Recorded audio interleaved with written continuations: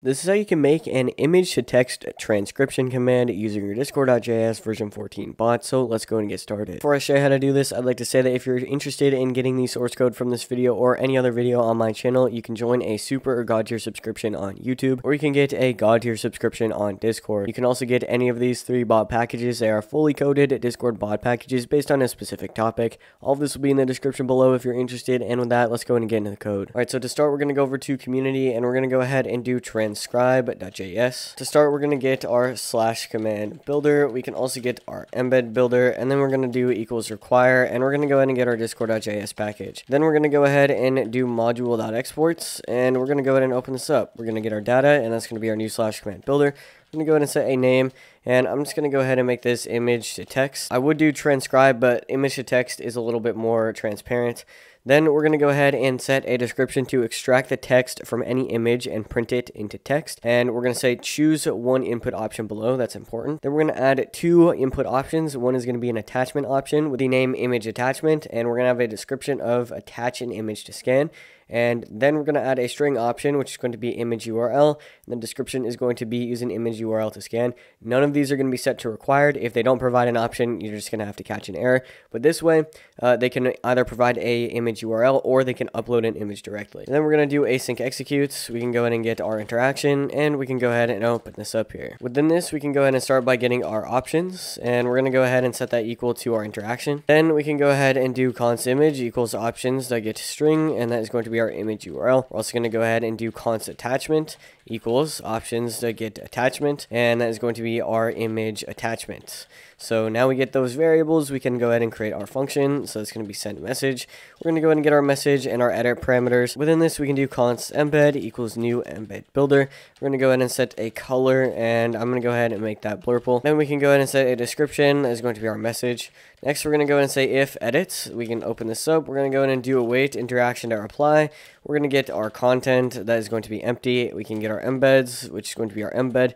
And we're also going to go ahead and set informal to true on that. Then we're going to go ahead and say else here. And I'm actually going to go ahead and copy and paste this because it's going to be pretty much the exact same thing. Actually, this is going to be edit to reply, and then that is going to be reply, and we can go ahead and remove the content. So that's pretty much what we're going to be doing in that function. So it's going to be sending the message, either editing that message or replying to a interaction. So after we have that function, we're going to go ahead and do if no image and no attachment. Then we're going to go ahead and return await send message, and I'm going to go ahead and get a caution emoji, and we're just going to go ahead and say you must use at least 1 input option. So that is going to be like if they don't provide any input options, they just send the command. We're going to go and reply with that. Then we're going to do await send message, and within this, I'm going to go ahead and get a star emoji, and we can go ahead and say loading your transcription, and then we can go ahead and say this takes at least 10 seconds. And it's actually going to probably take 15 seconds. The reason we're saying at least is because we are actually going to have a timeout set for 10 seconds before it can actually reply. So it is going to take 10 seconds at the very least. Then we're going to go ahead and do const browser equals await puppeteer.launch. And by the way, I didn't define it, but you're actually going to go ahead and get your puppeteer. So you can do const puppeteer equals require puppeteer up here. It's going to look something like this. I know it auto-corrected, but that's what it's supposed to be. And then we're going to go ahead and launch with puppeteer. We're also going to go ahead and set headless to false. Actually, for the tutorial, we'll just leave it like that. It doesn't really matter. If you want to see the browser do the actual action, go ahead and set headless to false. Then we're going to go ahead and do const page equals await browser.new page, just like that. So after we get that, we're going to do var response, and we can do set timeouts. We're going to do async, and we can do an empty function, and we're going to go ahead and open this up with an arrow function. And this we're going to do if no response. Then we can go ahead and open this up. We're going to go ahead and do await send message. I'm going to go ahead and get a caution emoji, and we can just go ahead and say there was an error completing this request. This might happen for a number of reasons, but we're just going to go ahead and reply with that. And we're also going to go ahead and set edit to true. Then we're going to do await browser.close, just in case it's not already closed. And we might actually go ahead and catch an error, because if it's already closed, we can't close it twice, so we'll just catch an error. And then for the timeout, that is going to be 30,000 milliseconds. So it's going to be 30,000, just like that. All right, so after we do that, we're going to do await page.go to, and we're going to get a URL. This is just a very basic text to image converter. this is what it actually looks like here. You basically enter a URL and then you submit it, and then it converts your image to your text. So that's basically what we're going to be web scraping here. Then we're going to go ahead and do const button. We can do equals, and we're going to go ahead and get a very specific ID. So it's going to look like this. It's going to be hashtag toggle by link. Then we're going to do await page.wait for selector, and that's going to be our button selector. So we're going to wait for the button. We're going to do await page.click, and we're going to go and click on the button once it's available to click on. Then we're going to go ahead and get our input selector. So it's going to be pretty much the exact same. This is going to be hashtag, and then it's going to be input URL. So that's going to be the input ID, and we're going to do var inputs. We're going to run some logic here to check to see if we're using an attachment or an image URL. So to do that, we're going to do if, and we're going to go ahead and do attachment. In this, we're going to go ahead and set our input to our attachment.url. And then we can just go ahead and say else, and we're going to go ahead and say input equals image.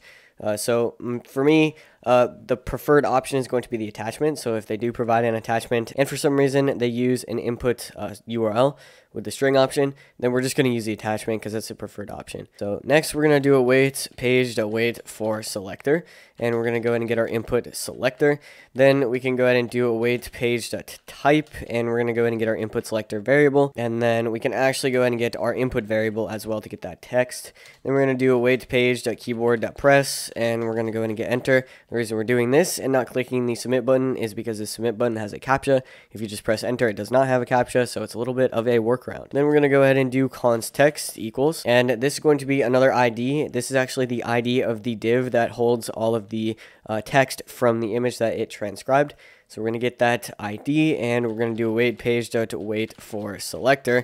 That's going to be our text. So we're waiting for the text to come in. Once it's in, we're going to go ahead and set a timeout. We're going to do an async function. Once we're in this, we can go ahead and do var, and we can do etext, so extracted text, equals await page.money_eval.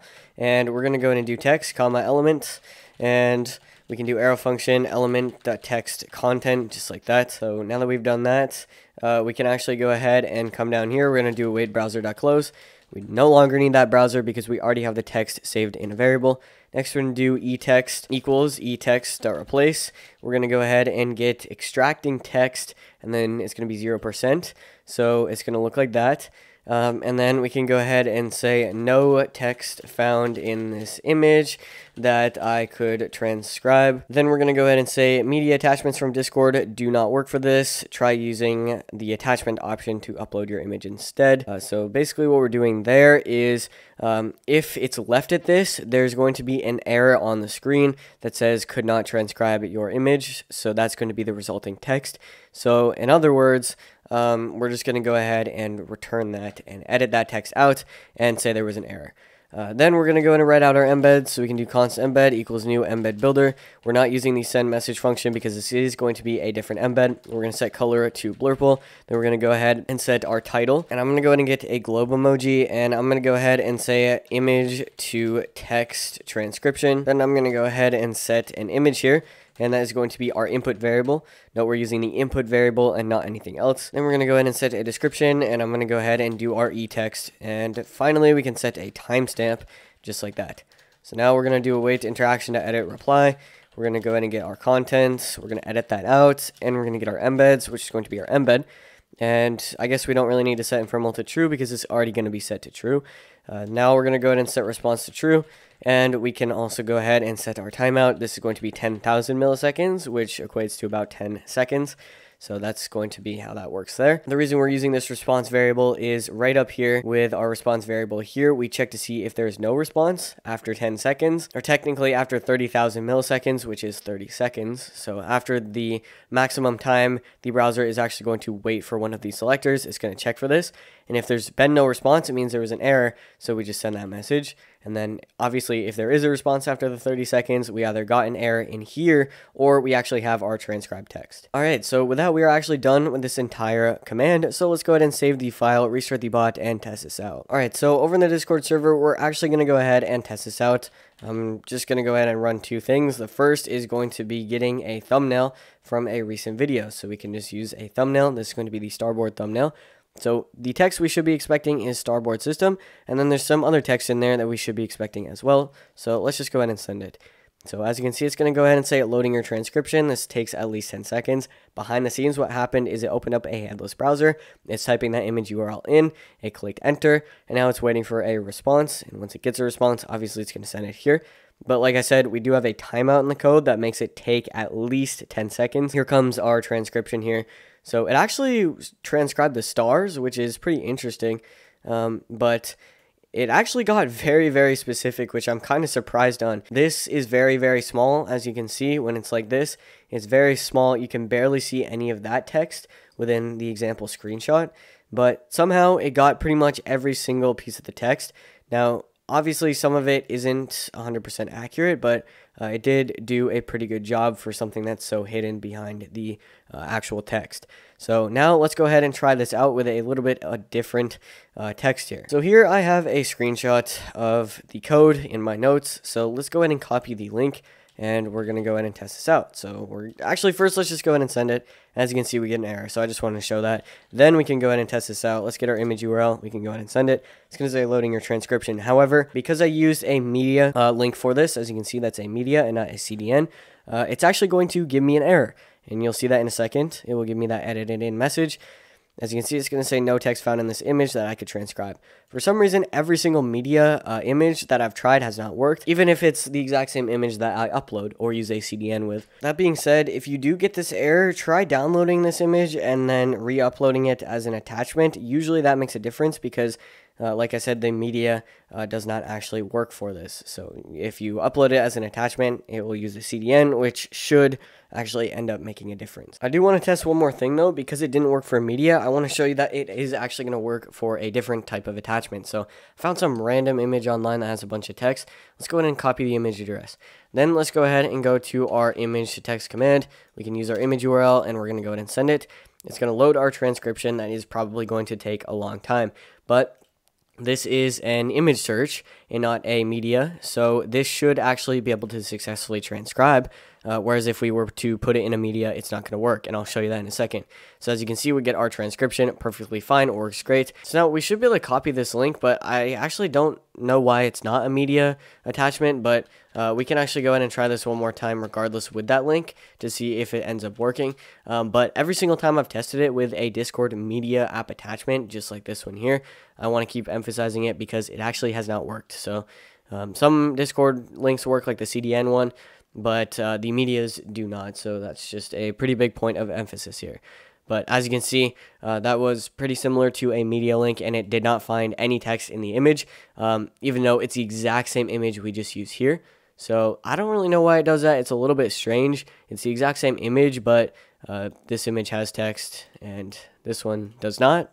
So yeah, I think that's just Discord's image for some reason. So that's how you can make an advanced image to text transcription command using your discord.js version 14 bot. If you do need any help with this, go ahead and join the server in the description below, and we'll be happy to help you out. And you might as well just join anyways, because this is a pretty good coding community. And with that, I'll see you guys in the next video.